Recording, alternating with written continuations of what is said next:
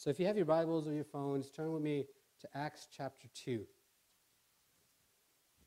Acts chapter 2 is where I want you to turn your attention. But as you're turning there, I want you to imagine with me being in a underground church in China or a country in Asia where the gospel is not permitted, or in the Middle East. And you're a group of believers, maybe 10 or 12 people, coming together in a home to study God's word, to pray, and to worship. And imagine with me, all the blinds are closed, and you're gathered there together with all the people who've come at a risk of their lives to come and worship. And that morning or that evening, the lesson that you're hearing or the sermon that you're hearing is on baptism. And at the end, there's a few people that say, hey, I want to get baptized. And you see them walking up, and the question is asked, are you willing to be baptized today, even if it means you could possibly lose your life for doing this? Even if it means that because of your obedience to Jesus, it doesn't mean you'll have wealth and blessings and prosperity, but because of your obedience to Jesus, it could actually cost you everything. And so this morning what I want to do is I want to look at baptism from a perspective of what does the Bible teach? Because when you look at it that way, your view of baptism will completely change, and it'll challenge you. It'll change the way you view it. Not the meaning of baptism. I believe that's pretty clear in Scripture, but the significance of baptism, why it's so important. There are many parts of the world where it's totally fine to give your life to Jesus. You can accept Jesus as your Savior, that's fine. You're just adding him to as one of your many other gods. But if you ever make that decision to get baptized in water, then you lose everything. And so it's a pretty serious topic. It's a significant topic. And I've met individuals in those parts of the world that had similar experiences to what I've talked about. That was the questions that were asked before they were baptized. And it challenged the way that I look at baptism and the emphasis that we put on baptism at a local church. It's not just, hey, whoever wants to get baptized, let's just get baptized. It's a significant moment in the lives of individuals. I think somewhere along the line we have some misunderstandings about what baptism is. It's been maligned in the history of the church. So somewhere along the way we miss out on the significance of what baptism is in Scripture and in the church. And so what I want to do this morning is based on Scripture and the testimony of brothers and sisters around the world who are giving their lives for the gospel. I want to revisit baptism, what it means for us this morning. There's a lot of questions that you guys have about baptism. So what we have this morning, and you have in your bulletin, is a bunch of questions that I just want to answer and then dive into Scripture and get answers this morning. And we're going to use Acts 2 as a base to launch into the rest of Scripture and see what the Bible teaches about baptism. So Acts 2, we come to verse 36, and this is Peter preaching the first Christian sermon on the day of Pentecost. He's preaching to thousands and thousands of people who are watching their lives being changed, and he gets to the climax of his message in verse 36, and I want you to listen to what happens. He says, in verse 36, it says, let all the house of Israel know, therefore, for certain, that God has made them both Lord and Christ, this Jesus whom you crucified. Verse 37 says, when they heard this, they were cut to the heart and said to Peter and the rest of the apostles, brothers, what do we do? Peter said to them, repent and be baptized, every one of you, in the name of Jesus Christ for the forgiveness of your sins, and you will receive the gift of the Holy Spirit. For the promise is for you and your children and all who are afar off, everyone whom the Lord our God calls to himself. I don't know if you caught that, but he's talking about us there in that verse right there. We weren't there that morning, but he was speaking prophetically even for us. And with many other words, he bore witness and continued to exhort them, saying, save yourself from this crooked generation. And look at verse 41. So those who received his word were baptized, and they were added that day about 3,000 souls. From the very beginning of the church, what we see is that when people profess their faith in Jesus, immediately they become baptized. What we see in Acts is a lot of emphasis on the significance of baptism. So this morning we're going to dive in And we're going to try to get through the cloud of church history for the last 2,000 years and see how significant baptism is in the New Testament church. So let's dive right into the first question. The first question there is, why should I be baptized? Why should I be baptized? And I think the scripture gives three main reasons of why we should be baptized. The first is so that we could follow the example of Jesus. We get baptized so we could follow the example of Jesus. In Matthew 3, there's a guy by the name of John the Baptist. He was going into the Jordan River and he was baptizing people left and right. And all of a sudden, one day, Jesus shows up. And he comes down to him and he says, hey, I need you to baptize me. And they have this sort of argument back and forth. John says, no, I can't baptize you. You need to baptize me. And they're just going back and forth. You baptize me. No, you baptize me. And they're just going back and forth. And John is arguing with Jesus. And let me tell you, that's not a good thing to do, or to argue with God, right? And so finally, John comes to his senses and says, all right, I'll just be obedient and do what you're calling me to do. And so John baptizes Jesus there in the Jordan River. What's going on there? Up to that point in the history, in the Bible, we don't see baptisms happening. Up to this point in history, you were part of the family of God because you were born into the family of God. If you were a descendant of Abraham, if you were an Israelite, you were part of the family of God. Now, all of a sudden, John comes onto the scene, and what he's saying is, this is not something you're just simply born into. You're not a child of God simply because your ancestors were children of God.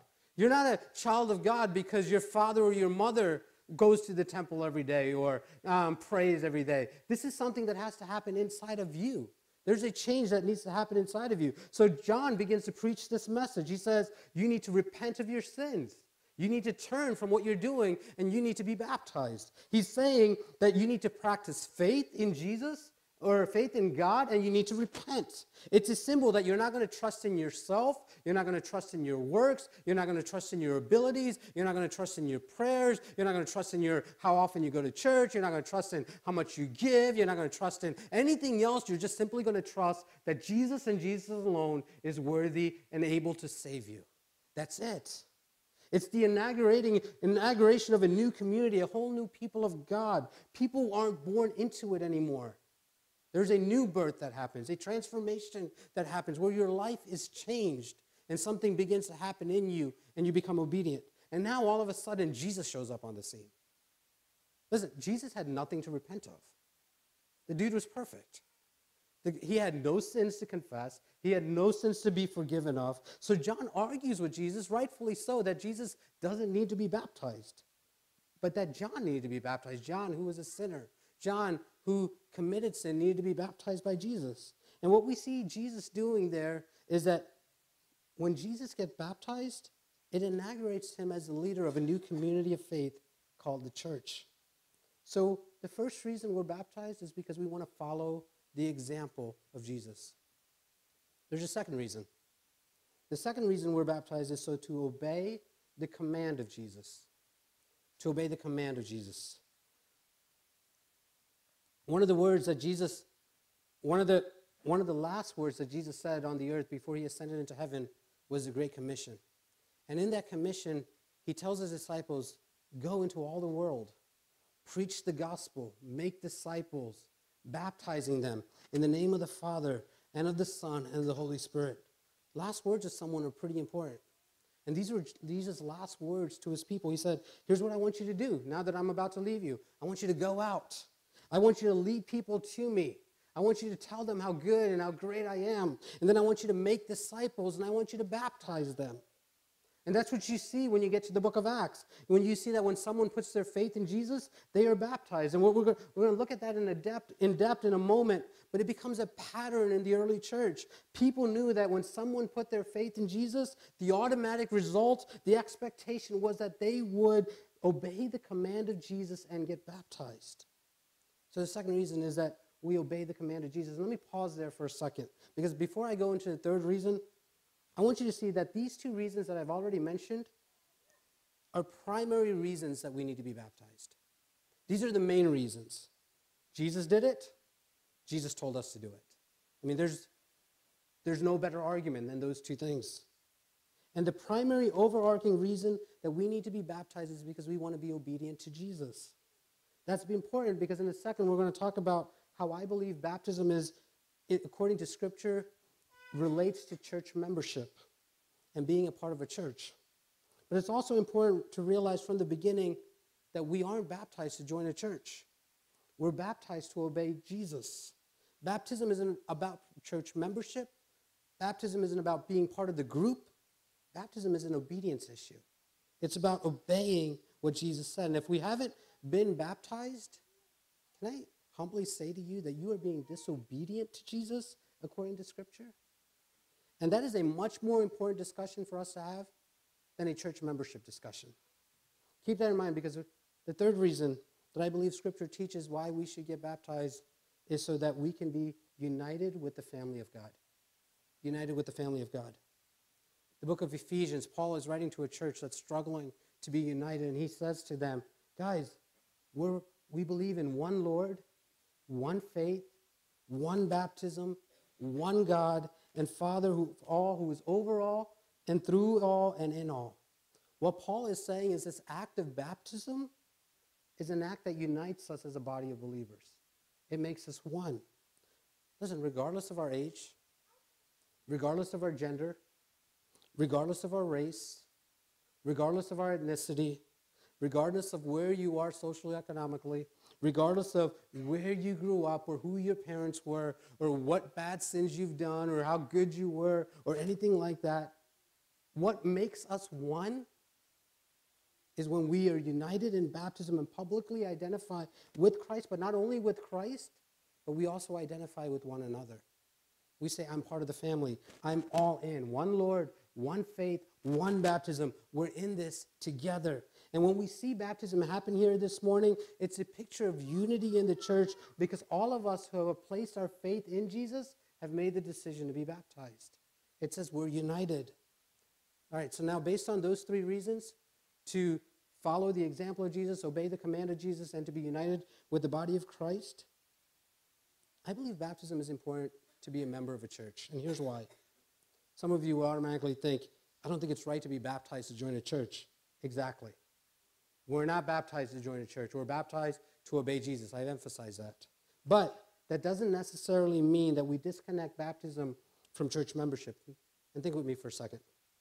Church membership, what is it? There's no word in the New Testament that talks about membership, but we see it emphasized in the New Testament, especially in Ephesians, where we see that we are united into a local church and what we call membership today. It's basically a covenant, an agreement, a commitment between believers, between children of God, saying that we are united in our love for Jesus, we're united in our love for one another, and we're united in our desire to see the world know about Jesus. It's a commitment that we make on that. And if we are committed, if you're part of that church, to support each other, to encourage each other, to build each other up, to together accomplish the mission of Christ, that's what church membership is all about. So if you have that kind of commitment to Christ and to his church, and you are involved in being a member of the church, and then you have baptism on the other side that shows a picture of your commitment to Christ, doesn't it make sense that the two of them fit together? Baptism says, I want to be obedient to Jesus. Church membership says, I want to be committed to Christ and each other and on mission. The two of them make sense going together.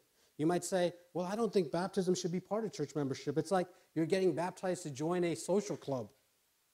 It's hypocritical to be baptized in order to join a social club. But think about that for a second. Guys, I don't pastor a social club. That's not what God's called us to do. We do a lot of social stuff together. We eat a lot together. That's what we're good at. But we're not a social club. We're a church. We're a community of faith, a gathering of believers who have united together in our love for Jesus, our love for one another, and our love for the world. How can we ever do that if you don't want to obey Jesus by being baptized? How can you love Christ if you disobey his command and not follow his example? How can we love one another if we're not willing to be identified with each other according to Scripture? And how can we ever obey the command of Jesus to go into the world and make disciples and baptize people if we're not willing to be baptized ourselves? Basically, there's no way you can separate baptism from commitment to Jesus, much less his mission in the church. Remember, I said this earlier, church baptism isn't a church membership issue. It's an obedience issue. This is a matter of you placing your faith in Jesus and showing that this act in Scripture places a lot of significance in your life. And so I encourage you this morning, if you're not baptized, be baptized because you want to obey Jesus, because you love Jesus, and you want to follow Jesus. And so 3 reasons why we get baptized: to follow the example of Jesus, to obey the command of Jesus, and to be united with the body of Christ. Second question, what's the meaning of baptism? And I'll pick up here quick. When someone is baptized, what does that mean? Again, 3 things there. Number 1, I think it's a celebration of God's grace. When you get a chance in your free time, read Colossians 2. The passage talks about how Christ died on the cross and he canceled our sins and canceled the debt of our sin on the cross, and he rose triumphantly over the rulers and powers and the authorities of this world. What that means is Christ died as our substitute. You should have died. I should have died. I should have paid the penalty for my sin. But Christ took my place. You'll hear me say this a lot here. You'll hear me say, Jesus lived the life that we should have lived. He died the death that we should have died so that me and you can be called the children of God. He paid the price for your sins and my sins. Colossians 2 is now identifying that with baptism. And that's not all the passage says. It says, not only did he die for our sins, but he triumphed over sin. He rose from the grave as our Savior. He rose from the grave as our Savior. The text says that Christ was made a public spectacle in front of all the rulers and the authorities of the world. He made them look like fools because he conquered sin and death and the grave. That's the basis of our baptism. It's a celebration of the grace of Christ shown to us at the cross when he died in our place. What that means is that baptism isn't a requirement for salvation. It's not something you do to get saved. It's not something you do so that you can make it to heaven. There are some groups that teach that. But that's not what Scriptures teach at all. Scriptures teach that this is a celebration of the grace of God, not something we do. If we have to be baptized in order to be saved, what do you tell the thief on the cross? What do you tell that person that's hanging there? He trusts in Jesus, saying, Jesus looks at him, he says, tough luck. If you had just trusted me right before you got crucified, maybe we could have dunked you quickly and then got crucified, and then you could be with me in eternity in heaven. But that's not what Jesus says at all, does it? He says, today you will be with me in paradise. Baptism is a celebration of the grace of Christ. Second thing, it's an illustration of the gospel.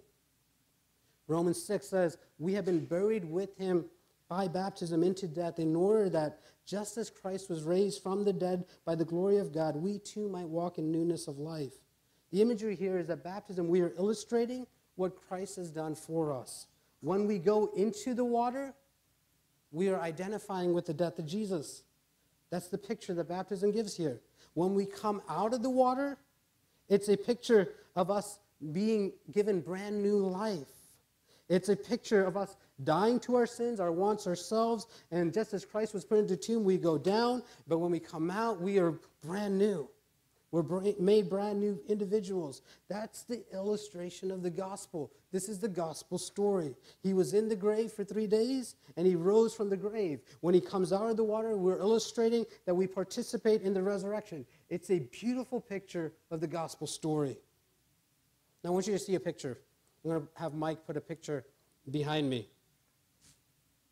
There should be a picture behind me. And no? Okay. If it shows up, it's a picture of my 2 kids. Wow, that's not my 2 kids. It's a picture of my 2 kids with Mickey Mouse, right? So imagine with me, I've got my 2 older kids are the most phenomenal kids in the world when they sleep. And Mickey Mouse. The picture, there they are. You will say that's my picture, but that's my kids, but that's not my kids.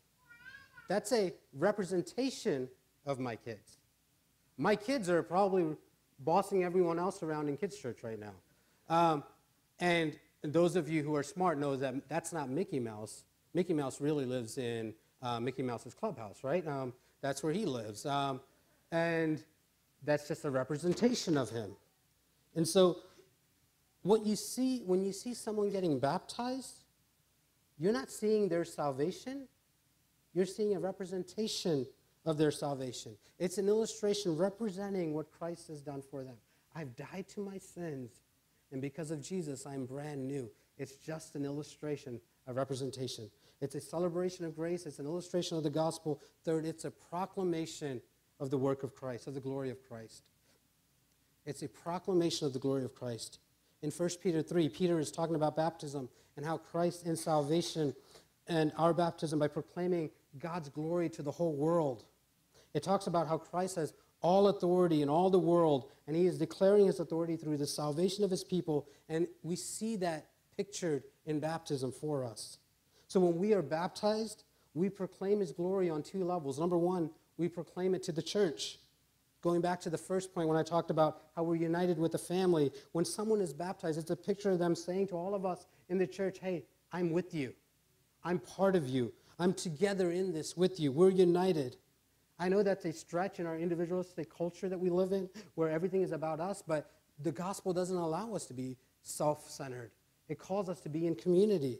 The good news is that gospel says we're in this together. It teaches us that we need each other, that we are community, that we are family. And when we are baptized, we are saying to one another, I'm in this with you. I'm in this with you. We're in this together. I will have your back. I'll take care of you. I'll love you. We are family. But it's also a proclamation to the world. It is telling the world that you have placed your faith in Jesus, that he is the Lord and Savior of your life. So that's what baptism means. We celebrate his grace, we illustrate the gospel, we proclaim his glory in the church and in the world. All right, next question. How should I be baptized? How should I be baptized? Here at Loft City, we believe that immersion is the most biblical way to be baptized. We get that from the word baptism itself. The word baptism comes from the word baptizo, which basically means to submerge or dunk or wash something away by putting it under water. This is the picture of baptism in the New Testament. This is why when John started taking people into to get baptized, he took them into the Jordan River, baptized them, and then they walked out. This is how Jesus was baptized. Mark says Jesus was coming out of the water. Not only Jesus, but this is how the New Testament church leaders baptized. In Acts 8, we see a story of an Ethiopian who is driving down the road and he's trying to read scripture, and Philip shows up and explains the scriptures to him. And then he sees a body of water. He stops the chariot. He says, hey, there's a body of water. Can I go and get baptized? Philip didn't say, well, you stay here. Let me go and grab a cup of water and I'll come back and pour it on top of you. That's not what Philip does at all. He actually takes the Ethiopian. They go into the body of water. They are baptized. And you see that throughout the example and throughout scriptures. You see Jesus did that. You see the examples of the New Testament. But when you think about it, this is the best illustration of the gospel that we see in scripture. When you go into the water, you're identifying with the death of Jesus. When you come out, you are participating in his resurrection. This is what the scripture is teaching, and if baptism is an illustration of the gospel, then immersion, we believe, is the most biblical way to get baptized. Now, I know there's some of you in this room that have come from different denominational backgrounds, and some of you come from a religious tradition where you were baptized as a believer after you placed in your faith in Jesus, but you weren't baptized by immersion. Maybe you had someone pour water on you or something along those lines. And what I don't want you to hear this morning, me saying, is that your baptism is invalid. That's not what I'm saying at all. If we go there, then we kind of become very legalistic and we miss the meaning of baptism. Yeah, last night I was trying to convince my wife to come early so that I could practice baptizing her because I haven't done this in a while. And so she started arguing with me. She's like, I was actually baptized 3 times. And I'm like, 3 times? How bad were you? What do I not know about you? And so she was like, apparently, when she was being dunked in, she didn't go all the way down the first 2 times, so they had to dip her in the 3rd time.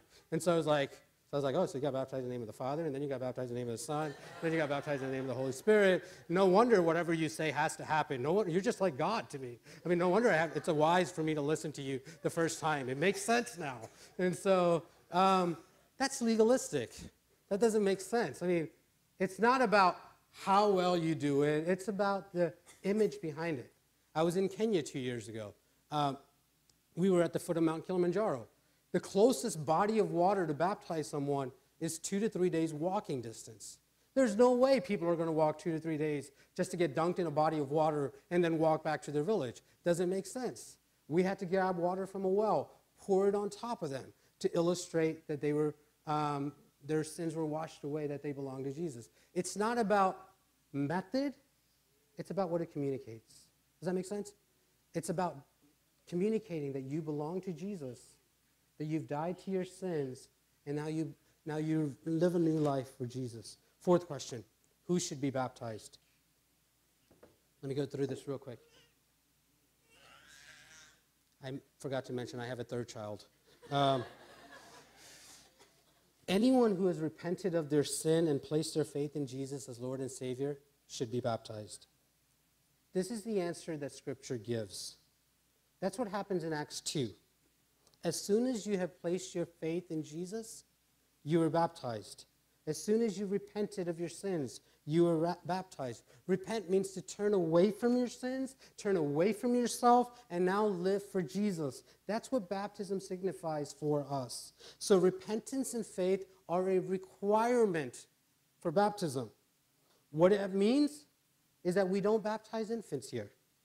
Again, I know some of you come from a tradition where that happened. But based on what we see in Scripture, we don't baptize because infants do not have the ability or the opportunity to come to the point where they place their faith in Christ or repent of their sins. I'm not sure what sins you would have at 2 weeks old anyway, right, to baptize an infant. That's not what Scripture is teaching. This is a personal faith in Jesus. Your heritage is important. And it's great that you're born into homes where your parents were followers of Jesus, but there comes a point in your life where you have to personally repent of your sins and decide, I am now going to follow Jesus. I am going to publicly declare, I no longer live for myself. I repent of my sins. I now live for Jesus and Jesus alone. That's what we're going to see happen this morning when believers get baptized. And we call that believer's baptism. Believer's baptism. Some of you, because of your background, you might have gone through a confirmation class or something along those lines with the tradition that you grew up in. What about that? Should I get baptized if I was confirmed?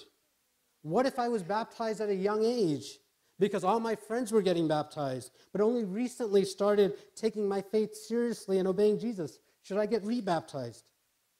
I'll let you answer the question, but I'll pose a question for you. We said we believe in believer's baptism. So the question is, when did you place your faith in Jesus? When did you truly trust Christ to forgive you of your sins? If you can identify that point in your life, if you were baptized before then, that wasn't believer's baptism. If you know when you put your faith in Christ and started living for Him, you were baptized after that. That's what we believe is believer's baptism. Maybe you say, well, I didn't get baptized immediately after. Doesn't mean you're disqualified. It is, if you have faith, if you repented, you are qualified to be baptized. And if we do it before we place our faith in Christ and repent, then we really aren't baptized into believer's baptism. It's not that we need to get rebaptized. You don't need to get baptized a million times. You just need to get baptized once, but you do it after you put your faith and trust in Jesus. Hope that makes sense. Next question, when should I get baptized? The Bible teaches that we should get baptized as soon as we put our faith in Jesus. I want you to draw your attention to Acts 8. Here we're going to see a pattern in the New Testament, because somewhere along the way we have created this idea that baptism is kind of optional for us. You wait for a long time after you get baptized. You prove yourself after you get baptized. That's not what Scripture teaches at all. We'll see this throughout Scripture. And I don't have time to highlight all of this, but let me point some of these out. We talked about the Ethiopian eunuch. He believed in Jesus. Philip immediately baptized him. In verse 36, he says, baptize me now. He's baptized. In Acts 9, we see Paul or Saul getting converted. He gets saved immediately, gets baptized. Acts 16, there's a woman by the name of Lydia who is a key leader in the city of Philippi. She gets saved immediately. They baptize her. In Acts 16, verse 33, there's a story of the jailer. And you know the story, Paul and Silas were singing in the jail. Everything shook and they got freed. And the jailer started freaking out. They brought the jailer to Christ. Him and his family immediately, that night itself, gave their lives to Jesus, got baptized. And there are references after references where you see you put your faith in Jesus, immediately afterwards you see them get baptized. Some of you have put your faith in Christ a long, long time ago, and you haven't been baptized yet. It doesn't mean that you are disqualified or anything, but it does mean that it's time for you to be obedient to Jesus. It's time for you to obey him. It's time for you to stop making excuses, and if you're really a follower of Jesus, say, I'm going to obey what Jesus tells me to do. And based on the testimony of Scripture, I would add one more thing. Not only as soon as you place your faith in Jesus, but as soon as you can best publicly proclaim your faith in Christ. Because of what baptism is, it's a celebration of grace, it's an illustration of the gospel, it's a proclamation of God's glory. It is telling the church and the world that we have submitted our lives to Jesus, that we have trusted in Jesus, and that we have talked about how baptism is an illustration of the gospel, and we are illustrating to the world that Jesus died for me and rose again for me. Here's the deal. When these individuals are baptized this morning, that's probably the moment more than any other moment in their life where they will proclaim to more people at one time what Jesus has done for them. That's what's going to happen. Many of you guys are not going to become evangelists that are going all over the globe and preaching to massive crowds. You're going to live ordinary lives that bring glory to God in everything that you do. What you do this morning, you are proclaiming to this crowd that you belong to Jesus. You are proclaiming the gospel this morning to the crowd. So as soon as you can best publicly proclaim your faith in Jesus, you get baptized. In a few moments, you're going to hear a testimony of individuals who have given their lives to Jesus and want to be baptized. You're going to hear them talk about how Christ has changed their lives. And you're going to see a picture of the gospel when they're baptized. My prayer this morning is there might be some of you here that the Holy Spirit is working on you. And you're saying, Pastor Sam, I haven't been baptized yet. I've been disobedient to Jesus. I want to get baptized. I want to obey Jesus. I love Jesus with my heart. I want to get baptized as well. Let me invite you. If you feel like God's calling you to get baptized, don't wait another day. If you have put your faith in Jesus, if you have repented of your sins, today is the day for you to be obedient. You're going to say, I don't have any clothes. I'm going to go home wet. That's okay. We'll buy clothes from you next door. It might be scrubs, but that's okay. You can go home in scrubs and celebrate that Jesus is working in your life. So if you haven't been baptized this morning, when the guys come up to share their testimony and you feel like God's calling you to be baptized as well, join them. Share what God is doing in your life, and we'll celebrate with you this morning. Bottom line, baptism is a declaration to the world that we belong to Jesus. It is a declaration to the world that we belong to Jesus. That means what we're doing this morning is more than just a sign. It's more than just a symbol or more than just a ritual. It's a declaration to everyone that I belong to Jesus. On my finger here, I have a ring. It's a wedding ring. 11 years and a month ago, I stood at the altar next to the most beautiful woman on the earth, and I made a vow to her that we would be committed for the rest of our lives together.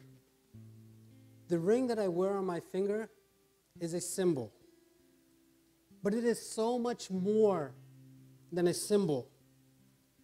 It is a declaration to the world that I belong to her and she belongs to me. Now, when you see me anywhere that I go, you will see me with this ring on my finger. It's a declaration that I belong to her. And when you see the rock on her finger, it's a declaration that she belongs to me. Listen, in a much deeper way, the God of the universe has reached down his divine hand into our lives. He has initiated a relationship with us. It is a love relationship. He has pursued you with passion. The passion was so great that there was sin that was separating you from him. And he didn't let that stop it. He sent his son and said, take care of that. And his son had to die for your sins. He has united our lives together. And he gives us this picture in the church that says to the world, we belong to Jesus. And when we are baptized, when we give ourselves to that picture, we celebrate his grace and we illustrate the gospel that Jesus is more precious to me than gold or silver or family or friends or anything, that Jesus is worth living for. And we publicly told the world, I belong to him. We proclaim that he is our God, that his salvation belongs to us, so that everyone will know that he is good, that he is God, that he is worthy. So in light of all of that, I got to ask you, why would you not want to be baptized? It's an incredible picture. The passion of Christ and our passion for him uniting together and assembles a declaration that we belong to him. So what we're going to do this morning is we're going to celebrate grace. And we're going to see the illustration of the gospel being illustrated to you. And we are going to proclaim his glory. There are several people that are getting baptized this morning. As of right now, there's 12.